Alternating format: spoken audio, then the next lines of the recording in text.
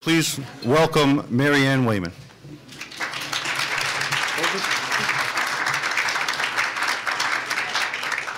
One quick question. So, This is forward. green is forward, that's back, and if you need your notes, they're right there. Okay. If you have any questions. Okay. Thank you, Robert. Thank you. I'm glad to see everybody here.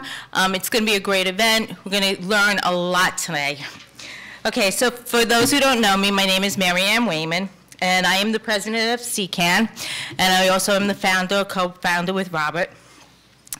So, there we go. So I'm going to tell you a little bit about how CCAN Zebras got its stripes. Oh, thank you. Once upon a time, there was a woman who didn't feel well. She went to doctor and doctor, telling them about the pain that I had endured, and telling them that I was really having a lot of diarrhea, very bad stomach pains, rectal bleeding, so bad that I actually needed a transfusion. And everybody kind of said to me, don't worry about it, everything's fine, it's IBS or whatever. After 7 years, 7 doctors, 7 colonoscopies, we finally found the tumor. So I got diagnosed in February of 2001 after searching since 1994. And when we found it, I was very happy and relieved. Even though it was cancer, I had an answer and I had a name to what was going on. So CCAN was formed, and we formed in order to bring educational programs like this for patients because there really wasn't enough out there. And so what we want to do is increase awareness to patients, to caregivers, to physicians, and to the world. Patients needed a place to get the facts, needed to talk to somebody who understood what they were going through. This is why we have the phone line open 7 days a week from 9 a.m. to 9 p.m. Eastern Standard Time, and I spoke to many of you on the phone.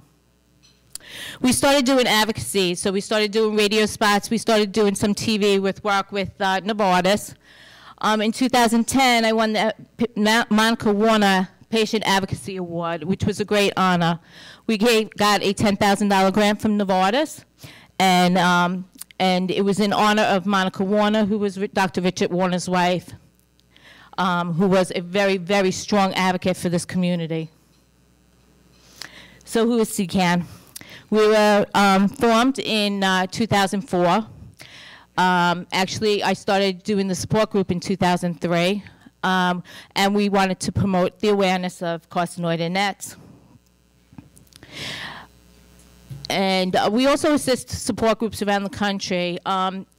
We cannot financially help them, but we give them materials and help them get things going off the ground. So if anybody wants to start a local support group, please contact me and we'd be happy to do so. We also fund research. We distribute information from the pharmaceutical companies. We also record a lot of these conferences, so they're available on DVD for you. And they're also available on the website. We do have the 2012 National Conference available on DVD outside, and with the $10 donation, you could get a copy. As the end of the year comes in 2013, we would produce over 30 conferences for patients. We have reached thousands and thousands of patients. This is what my house looks like the day before. But actually, this isn't even close to what it really looks like. We live in a 3-bedroom home with no basement, no attic, and a garage. And it is packed to the gills. And unfortunately, we have 3 events this month, so we are tripled the amount of stuff in my dining room. As you can see here, these are couple of the conferences that we've done. We do annual fundraising events. We do the Strides for Stripes in Eisenhower Park. We started that 5 years ago, and it was a great success. Even last year, after Hurricane Sandy hit, we didn't think we were going to get many people to attend, but we still had over 200 people there, which was really, really great. We've had as many as 600 to 800 people there. And one year we had the Islanders there. We have a band. We give breakfast. A continental breakfast, and we give lunch and stuff like that. And it's a lot of fun. We bring the families together. We also do a celebration of life. And this year we're really excited because it's our 10th anniversary. We have over 110 prizes there for the patients and caregivers.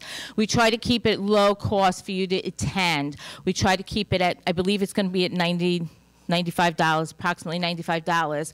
Unlike other foundations who charge $500, $600 a plate, we try to keep it low, so we want the patients to come. We want to celebrate your life, another year of being alive, and another year that we're working together to fight this cancer.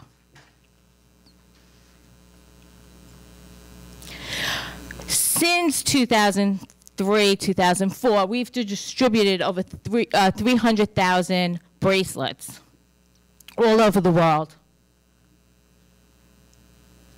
We've also, did we get tumor research? There we go. We've given money to research to the Carcinoid Cancer Foundation, New York Presbyterian Hospital. Hurricane Katrina hit LSU and they lost their lab. We raised money for them. We've done the Dr. Cancer Foundation. We did the Feinstein Institute in New York. And we've also helped a little bit with the University of Iowa with their clinical trial. Okay, everybody wants to say, why is the zebra our mascot? Well, you know, there's two reasons. One, in medical school, when hearing hoofbeat, they're taught, when hearing hoofbeat, think of horses, not zebras. Nets are relatively rare, so it's thought to be a zebra. But the real reason is, as with our fingerprint, every zebra has a different print. No two zebras have the same stripes. And no two patients sitting in this room right now have the same symptoms, respond to the medication the same way. And that's why we're really called zebras. Okay.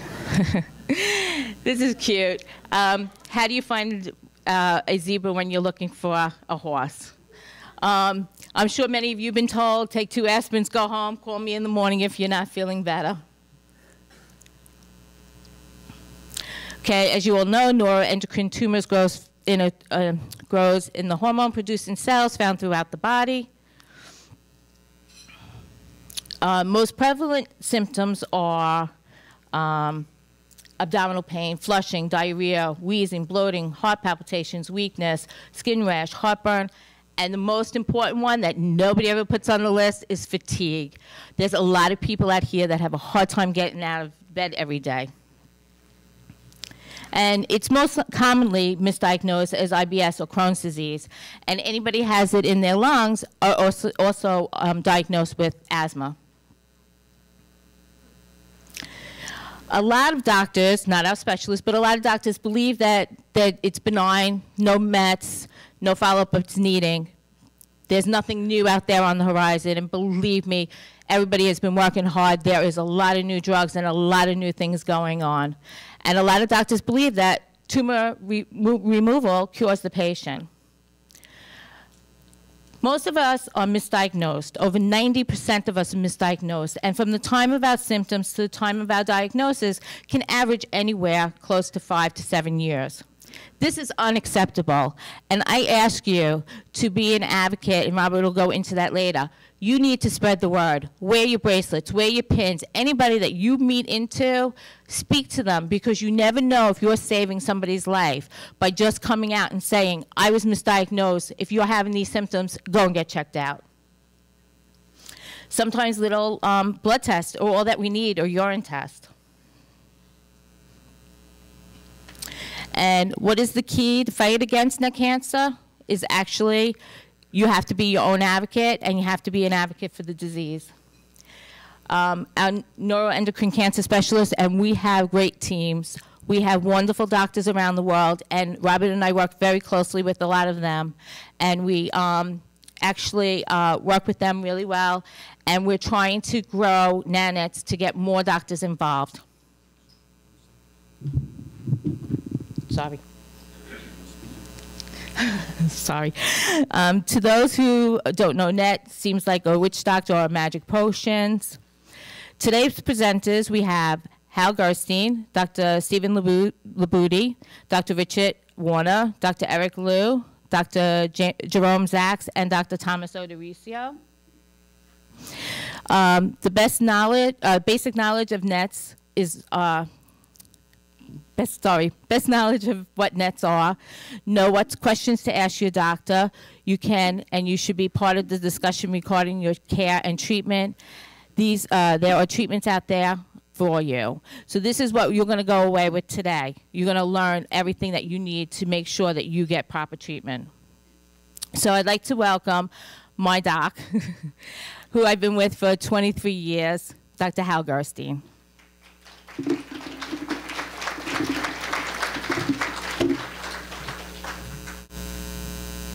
Thank you, Mary Ann, for a brilliant introduction. Not much more for me to say after that, but we'll try. And thank you all for coming. This is a very important conference, I think, for all of us. I've been doing this for a couple of years now, and I think today's conference is going to be a little unique in that this is going to be this is going to be a little bit of a how-to kind of conference, and there's going to be a lot of takeaway points for all of us. My topic is prioritizing treatment options for patients with neuroendocrine tumors. Okay. All right. First, a little bit about what I do and how I relate to the group here. I am a medical oncologist. I'm a general medical oncologist, and I treat all cancers. I'm in private practice. I'm in one of these guys that we call in the trenches. I'm seeing patients on a day-to-day basis with many different cancers, neuroendocrine tumors being one of them. I rely on the experts that are here today. So in addition to me giving you this overview, I'm going to be learning just as much as you are today, hopefully. We're going to talk today about how I, as a general medical oncologist, approach patients with neuroendocrine tumors.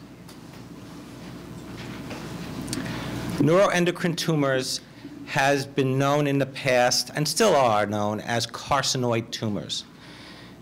This type of tumor was first identified in the early 1900s as a unique pathologic entity when it was found, patients were found to have cancer cells that were kind of like carcinomas, but not really carcinomas. So they called it carcinoid or carcinoma-like. Unfortunately, as Mary Ann mentioned, it was thought that many of these patients these tumors were benign in many of these patients. They weren't quite real carcinomas or real cancers. Not true. All carcinoids, all neuroendocrine tumors are malignant. They have the potential of spreading. Some may not spread as quickly as others and may take years, but they all have that potential. And all patients with neuroendocrine tumors need to be treated as cancer patients. The neuroendocrine tumors arise from the neurocrest cells in a developing embryo, and these cells migrate to different parts of the body, and they can be found in many different organs. They can be found in the lung, in the bronchial tree, in the GI tract, in the pancreas, and lower down in the GI tract as well, in the rectum and anus. Neuroendocrine tumors have the potential of secreting hormones and peptides. Some of them may be functional and can produce very specific symptoms related to these hormones or peptides. And actually, many of them are non-functional and do not produce peptides. We're going to be talking, how does this work? We're going to be talking about some of the tumors where they arise and the symptoms they can produce in the pancreas specifically. I want to call attention to this schema right here. This is a schema of a neuroendocrine cell. And what's important about this, and this picture, by the way, is going to pop up 2 more times in my lecture and maybe several more times in the other presenters' lectures as well. So take note of this, because anybody who can draw this accurately at the end of today's presentations at 4 o'clock is going to get a prize from Mary Ann. This cell represents the molecular pathways that are seen in neuroendocrine tumors. And molecular pathways is a term that you're going to hear more and more, not just in neuroendocrine tumors, but in a lot of other cancer topics. Molecular pathways, in my opinion, is going to be the basis of all treatment for cancer in the future. Once we get a handle on the molecular pathways that promote tumor cell growth, we can target them and then treat them. So molecular pathways, a key word and a key takeaway word. In neuroendocrine tumor cells, there are 2 major pathways we're going to talk about today, and that is the somatostatin receptors right here. And somatostatin receptors, when they're stimulated, can promote cell cycle activation, protein synthesis, cell proliferation. Another molecular pathway that's important is the mTOR pathway. And the mTOR pathway, mTOR stands for molecular target of rapamycin. This is, I look at this as a hub. If you look at where this is in this schema, it's kind of like a hub. And this mTOR target can be stimulated by a whole slew of growth factors. Okay? So growth factors come down the pathway and stimulate mTOR. mTOR then, when it's stimulated, promotes protein synthesis, angiogenesis, which is production of tiny blood vessels that feed the tumors, and cell metabolism, and the cell grows and spreads. So the mTOR pathway is a real important molecular target, as well as the somatostatin receptors.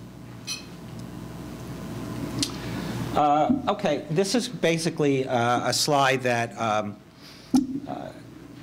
demonstrates the different areas of the body where these neurocrest cells can migrate and then have the potential for developing into neuroendocrine tumors. The bronchial tree, the foregut, the midgut, and of course the hindgut. Pancreatic neuroendocrine tumors are a unique subgroup. It's different and separate from the run-of-the-mill pancreatic cancer that you see promoted on television a lot. The Lustgarten Foundation, for example, promotes research for pancreatic cancer. That's not a pancreatic neuroendocrine tumor. Pancreatic neuroendocrine tumors, otherwise known as PNETs, are unique. This is the Steve Jobs cancer. This is the cancer that can be slow-growing, can linger, but can produce many different symptoms that are kind of unique. They arise from the pancreatic islet cells, which are the endocrine cells in the pancreas, and therefore they have the potential of producing insulin, glucagon, VIP, and pancreatic polypeptides. The incidence of neuroendocrine tumor has been rising dramatically. All neuroendocrine tumors, most dramatic is the rise in lung and small intestines. The other ones are a little less dramatic, but they're still rising. And this is with SIA data. There are 3 different SIA data studies, and they all show a progressive rise in the incidence of neuroendocrine tumors.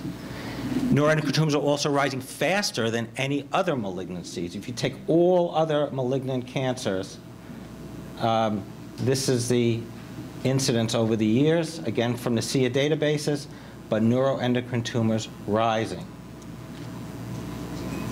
And it's not confined to the United States. This is a worldwide phenomenon, and not only are there organizations in the United States dedicated to neuroendocrine tumors, but there's the European Neuroendocrine Tumor Society and research going on in Europe as well. So the exact reasons for this increase in incidence is not known, perhaps due to improved diagnosis, perhaps due to increased awareness thanks to groups like ours, and maybe from environmental factors, but it's really not known, like most cancers. Okay. This slide is the most important one to take away from this group of slides, and that is that although the incidence is rising, it's localized tumors that are rising. And this, I do believe, is due to the yeoman's work by pioneers like Dr. Warner and groups like our group here, the CCAN network, where these neuroendocrine tumors are being recognized at earlier stages. Really critical and very, very important. So I think this is a real important fact that we should take away. The most common neuroendocrine tumors are the GI tumors. Not much more we could say about that. Of all GI tumors, including colorectal cancers, exocrine pancreatic cancer, esophageal cancers, etc., the GI neuroendocrine tumors are the second most common. So among the GI cancers, pretty common. Okay. So as Mary Ann said, most of the time, neuroendocrine tumors are not diagnosed until late stages. Why? Why? That's because during the primary tumor growth, all we get are these vague abdominal symptoms, very difficult to characterize, very difficult to diagnose for any clinician. It's only after the development of some symptoms that may be more attributable to neuroendocrine tumors, flushing, diarrhea, maybe wheezing, then a clinician may be pointed to look for neuroendocrine tumors. So based on that, of course, we see that the vast majority of NETs are often advanced at the time of diagnosis, unfortunately. Neuroendocrine tumors are a progressive disease. It can be slow growing, but it can be progressive. So you may be told that your disease is stable. It may be stable for a while, but eventually it will start growing, and treatment or more aggressive treatment may be needed.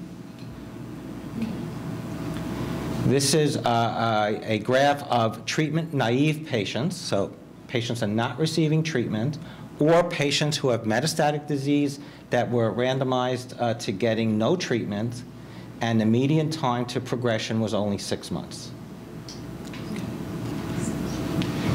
So now we're going to shift gears a little bit and talk about how neuroendocrine tumors are classified. And there's no real consensus on this, but the WHO classification is pretty much widely accepted. Perhaps Dr. Warner will go into more detail on this, but the takeaway on this slide is we talk about well-differentiated and poorly differentiated.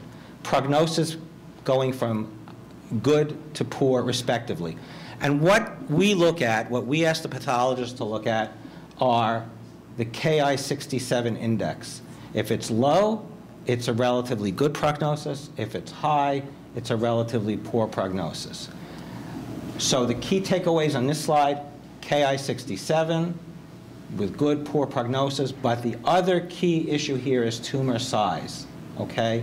Now, this is the one I want you to look at, any size. That means you could have a tumor with a poor prognosis, with a high Ki-67, but it can be tiny, okay? So small tumor doesn't necessarily mean better prognosis. It all depends on the aggressiveness of the disease. Why is tumor grade important? It's important because survival is clearly associated with tumor grade. Well-differentiated tumors have a better survival. Patients with poorly differentiated tumors have a worse survival. Tumor stage, important. Again, clearly associated with survival. Patients with local disease, if a patient is diagnosed early at an earlier stage, they do better than patients with metastatic disease. Okay, so again, just to reiterate, local regional nets have more favorable outcomes, but unfortunately, many are diagnosed with advanced disease and have a poor prognosis. So the conclusion for this section, the takeaways are, neuroendocrine tumors are malignancies that arise in cells that normal function is to secrete peptides. These peptides may lead to a significant symptomatology, but may also help with diagnosis. The incidence of neuroendocrine tumors has been increasing. Most of the neuroendocrine tumors arise in the GI tract, but not all. And of course, advanced disease portends a poorer survival. I'm going to briefly go over diagnosis because I think Dr. Warner is going to go over this in a little more detail. Many conditions, cancers and benign conditions, including menopause, food allergies, neuroses, asthma, irritable bowel, can cause many of the same symptoms that we see in neuroendocrine tumors, and that's why the disease is so difficult to diagnose. And in patients with early neuroendocrine tumors, those presenting symptoms can be very nonspecific and generalized. It's almost as if a mother was bringing a child to a pediatrician and the child complains, "I don't feel good." What's a clinician going to do? What does he have to go on? The symptoms can be so generalized and so difficult to narrow down and make a diagnosis. So a patient can present to a primary care physician vague abdominal symptoms. As Marianne alluded to, it could be diagnosed as irritable bowel. If the symptoms don't resolve, they could be referred to a specialist. Multiple specialists can be consulted. The diagnosis remains unclear. Finally, a scan can be done, or may be done, and an incidental finding of a tumor can be found and leads to a biopsy and the diagnosis. The estimated time, as Marianne alluded to, can be as little as 5 years, as much as 9 years. That gives the tumor plenty of time to metastasize. Again, vague abdominal symptoms, bowel obstruction, jaundice can occur, which may actually move a clinician to make an earlier diagnosis with these complications. The diarrhea that carcinoid patients, neuroendocrine tumor patients, can experience is a very specific kind of diarrhea. It's a very watery diarrhea. It can occur at any time. It usually can wake patients up at night, which is different than irritable bowel syndrome. Those patients are usually not woken up at night with diarrhea. Other symptoms can be glucagonoma, Zollinger Ellison, which is a increase in gastrin, so very severe, unrelenting heartburn can be a symptom, and hypoglycemia. So glucagonomas can cause increase in blood sugars, and hypoglycemia, that's from insulinomas, low blood sugars. Dr. Warner, I'm sure we'll go into this in a little more detail, but serum and urine markers can be obtained, which can lead to the diagnosis. Those that would be 5-HIAA and chromogranin and serotonin levels. These are sensitive markers for neuroendocrine tumors, with one caveat: the chromogranin level. Chromogranin A level can be falsely elevated by a number of different substances and foods, and it needs to be done in a proper fashion. Okay, so how do we approach a patient? We obviously do a history and physical examination. We look for those characteristic symptoms.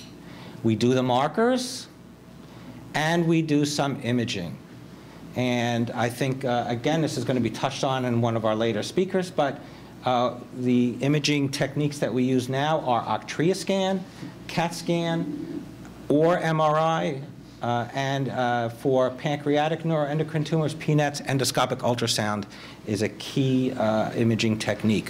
What I don't usually do for neuroendocrine tumor patients is a PET scan, not an ordinary run-of-the-mill PET scan that most doctors are aware of. That is an FDG glucose scan, and that relies on a tumor actively metabolizing radioactive glucose, and that's what's getting picked up on a PET scan.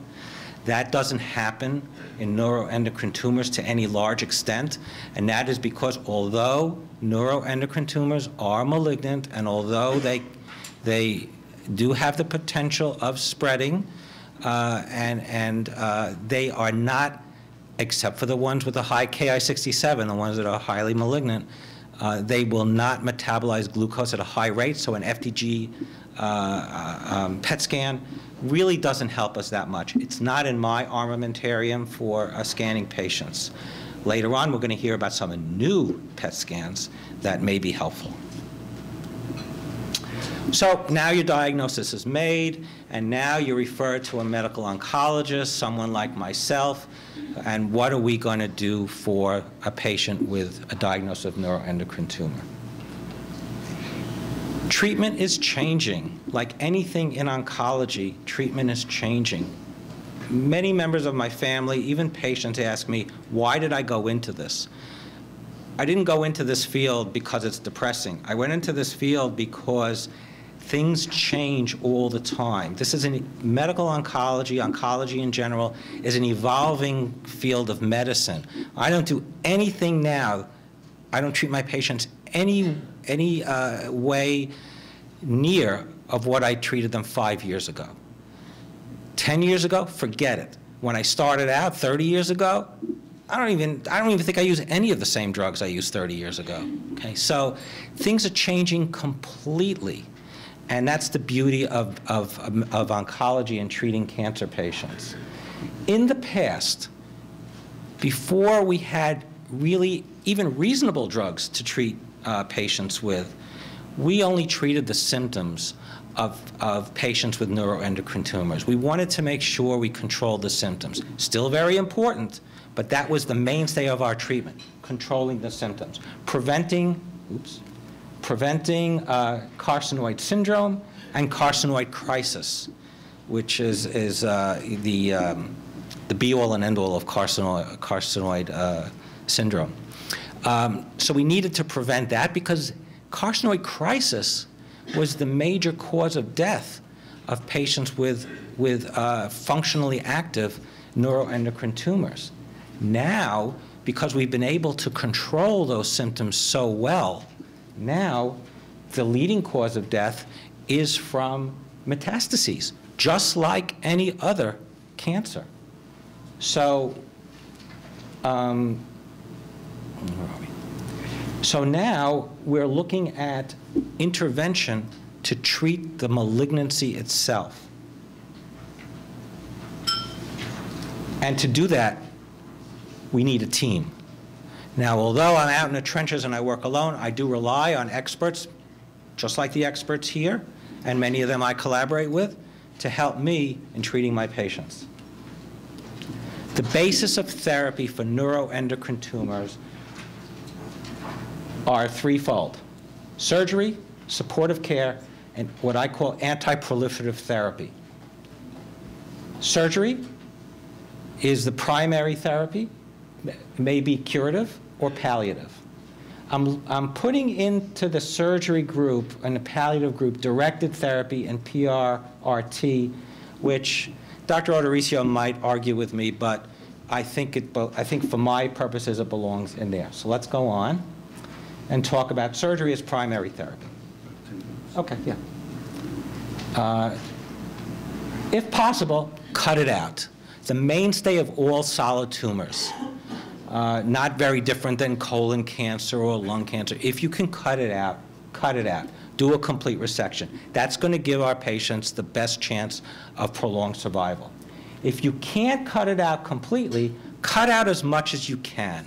We call that debulking therapy, okay? And of course, hand in hand with any surgery is proper pre- and perioperative and postoperative therapy, controlling the possibility of developing carcinoid syndrome and carcinoid crisis and heart disease. I want to mention a couple of things about debulking surgery. Why debulking surgery? If you can't cut it out, why put a patient through surgery? Major procedure, anesthesia, possibility of carcinoid crisis, et cetera. Why put a patient through? Well, it's important because it can decrease tumor load. It may improve symptoms. By decreasing tumor load, you may improve symptoms, you may improve response to systemic therapy, and you may improve overall survival and time to progression. So I think, you know, debulking surgery remains an important part of our procedures. The directed therapies, again, Dr. Odorizzi is going to go into this, and I think Dr. Warner might as well, is that we can do hepatic artery infusion with bland embolization or chemoembolization, and that way we can attack isolated liver metastases. We can do radiofrequency ablation, you might know what that is, zapping the tumor. And we can do radioisotope embolization with yttrium-90 microspheres. And we're also going to talk about a little bit later, Dr. Odorizzi will, about a targeted radiotherapy, PPRT, which is up and coming. And that will be added to an armamentarium, I hope soon, Tom. Okay. Again, here's our favorite diagram, supportive care. So the SST receptors, as I mentioned before, is an important molecular pathway in treatment of neuroendocrine tumors. Somatostatin signaling will increase cell proliferation and cell cycle evaluation, and more than 80% of NETs do have those somatostatin receptors. So the use of inhibition of these somatostatin receptors is a key approach to treatment of our patients. We currently have the octreotide as a short-acting somatostatin analog, which will block those receptors, and sandostatin LAR, the long-acting preparation. This causes a significant decrease in the number of stools and flushing episodes, a decrease in the 5-HIAA levels, and will improve survival in patients with carcinoid crisis. And we also use it, of course, prophylactically to prevent carcinoid crisis. Side effects from the use of this drug: nothing in the world is without side effects. You could take an aspirin and read the label. You'll never take an aspirin again the rest of your life. Okay? So, abdominal discomfort, bloating, hyperglycemia, and gallstones. And most of patients have experienced one or others of these side effects. Okay? Lanreotide and the long-acting PrEP, somatolin, is very comparable to sandostatin, in my opinion. I don't know if it really adds that much to it, but maybe some of the other guys will contradict me on that.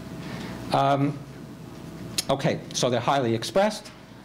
They can inhibit the cell cycle, inhibit growth factor effects, and induce apoptosis, which is programmed cell death. So not only does somatostatin help with the symptoms, but it can also decrease the growth of the tumor. Indirectly, it inhibits angiogenesis. Okay, so it has the potential to not only provide symptomatic relief, but also disease control. That was published, that was proven and published in the PROMID study, where they took patients that were treated with octreotide LAR, sandostatin LAR, and they found that these patients had a improved time to progression. So it helped stop the disease from growing. And these are patients that were asymptomatic, so they weren't receiving the sandostatin for their symptoms, but just receiving sandostatin to see if it would decrease tumor growth. Okay, so now we're going to go on to anti-proliferative therapy. Of course, I just mentioned the sandostatin had some anti-proliferative effects as well. Some of the other drugs that are used, interferon, I consider it a second-line approach. It's good for patients with low proliferation, those patients that are not highly aggressive, those patients without the high Ki-67. Its symptom control is equivalent to sandostatin. The anti-proliferation effect is perhaps a little better than sandostatin. It probably has a little better tumor control than sandostatin. But the onset of action is longer. It takes longer to work than sandostatin. With sandostatin, you'll see a much quicker relief. And the side effects are, in my opinion, much worse than sandostatin, can cause fevers, fatigue, anorexia, weight loss, etc. There is some evidence that shows it may be synergistic with sandostatin. That means that if you use the two together, it may have a greater effect than either one alone. We'll go on to chemotherapy. Chemotherapy for midgut carcinoids traditionally was not good. Okay. Single agents in the past, fluorouracil, DTIC, adriamycin, streptozotocin were used. Combination therapy did not improve the response rate, remained less than 15%, but just gave you more side effects. So combination therapy really wasn't very good in the past. And chemotherapy with interferon also didn't really add much to the mix. Chemotherapy for pancreatic neuroendocrine tumors is different. So until 2011, streptozotocin was the only FDA-approved drug and remained the only FDA-approved drug for the past 30 years or so. But in 2011, we had some important news. We found that the mTOR pathway, remember my schema we had on the left side, the mTOR pathway was a prominent feature in pancreatic neuroendocrine tumors. And this pathway was important, as I mentioned, in cell growth, angiogenesis, and metabolism. Okay. And here it is again, and there's the mTOR pathway, and that's the hub. If you can X out this pathway, you've stopped protein synthesis, cell metabolism, and angiogenesis, or at least part of the induction of these pathways by inhibiting the mTOR pathway. So there was a study that was published in 2010 called the RADIANT-3 trial, and this was patients with pancreatic neuroendocrine tumors, and it was compared to placebo, and they found that treatment with an mTOR inhibitor, okay, that's everolimus, or trade name is Afinitor, improved the median survival. So that was a very impressive study, and it led very quickly to FDA approval for that drug in May 2011. It showed a doubling of the progression-free survival, and it was the first drug to be approved in over 30 years. 1 month later, a second drug was approved, and that was sunitinib.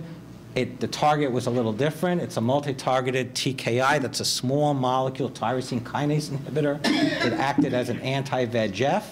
It also showed an improvement in progression-free survival.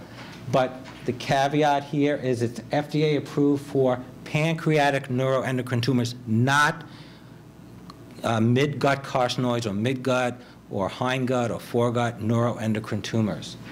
Not that to say that some of us don't try it in our patients because it is showing activity, but it's not yet FDA approved. There may be a glitch with some payers for that. Okay, so we want to control symptoms and we want to control growth. Newer targeted therapies are underway. Multi-receptor targeting, we may look at mTOR and somatostatin, we may look at TKIs and mTOR, et cetera, and that combination is going to be looked at for potential synergistic effects.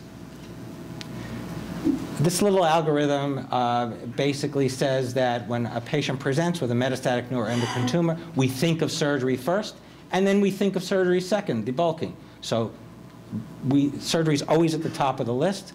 If there's isolated liver metastases, we can look at radiofrequency embolization or other liver-directed therapies. If there's a low proliferation, a low Ki-67, we have a number of options we can use. High Ki-67, we have to look at more aggressive chemotherapy because those patients have a shorter survival, and we want to be more aggressive. In the future, we're going to look at the L-DOTA, and we're going to look at experimental protocols. Takeaways: promote early detection. That's what we're here. That's what we're here to do. That's what we want you to spread the word. Talk to your general doctors. Let them know so that they are more attuned to it. We want to decrease this delay. 5 years, as Marianne said, is completely unacceptable. Early symptom recognition, the use of biochemical testing and tumor imaging can help. We want to address more than just symptom control. We want to look at future targeted therapies. We want to look at combinations. We want to be able to attack. The key is attack. And, of course, we need a team approach. I don't do surgery. I don't do radiofrequency ablation. I do systemic therapy. You need a good surgeon. You need a good gastroenterologist. You need a good interventional radiologist, and you need a good oncologist. You need a real team approach for this. Okay. The future. What's up for us in the future? We're going to have new biomarkers, hopefully. We're working on them. Some of them are approved locally. New York States have been very difficult in approving tests for new biomarkers.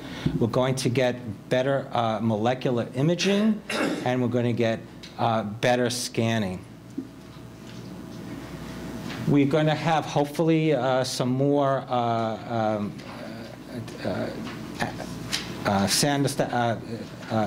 somatostatin analogs to use. We're going to have pasireotide soon, and hopefully, and that trial, I believe, is still underway, isn't it? I don't know. Yeah. Okay. Yes, in the United States. Yes, still underway in the United States. And what we thought was the future 5 years ago is now reality. Somatostatin analogs are used in combination more and more.